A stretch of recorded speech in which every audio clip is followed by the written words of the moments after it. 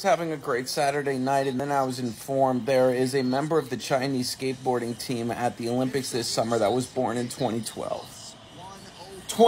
August 11, 2012. I try not to buy into the whole, I can't believe this person's age. They were born in 2005 and they're in the NBA. I can't believe. I try not to do that. I try to gaslight myself into thinking I'm going to stay young forever. But this one hit me hard, 2012.